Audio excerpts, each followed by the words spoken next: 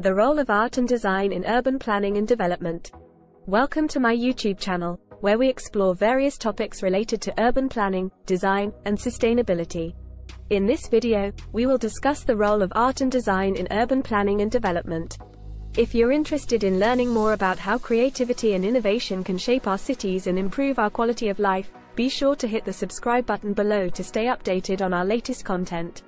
Art and design play a crucial role in shaping the built environment of our cities.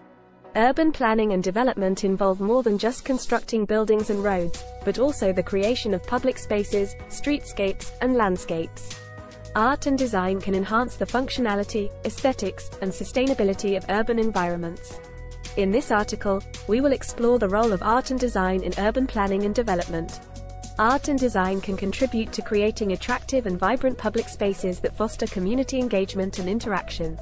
Public art installations, sculptures, and murals can serve as landmarks, wayfinding tools, and sources of inspiration for residents and visitors alike. They can also promote cultural diversity and social inclusion by reflecting the values and identities of local communities. Moreover, art and design can help address environmental challenges and promote sustainability in urban areas. Green infrastructure, such as bioswales, rain gardens, and green roofs, can mitigate stormwater runoff and improve air quality. Urban agriculture and community gardens can increase access to fresh food and provide opportunities for community building and education. Public art installations can also draw attention to environmental issues and inspire community action to address them. In addition, good design principles can enhance the functionality and safety of urban spaces.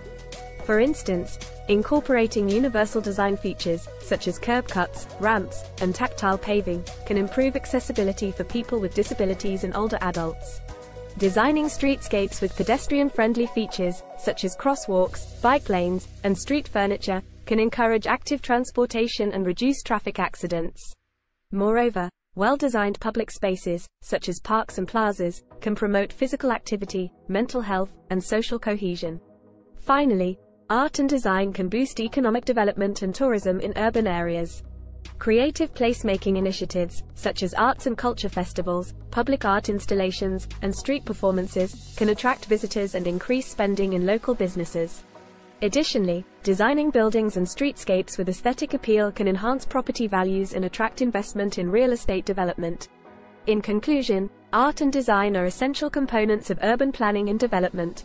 They can enhance the functionality, aesthetics, and sustainability of urban environments, promote community engagement and social inclusion, improve public health and safety, and boost economic development and tourism.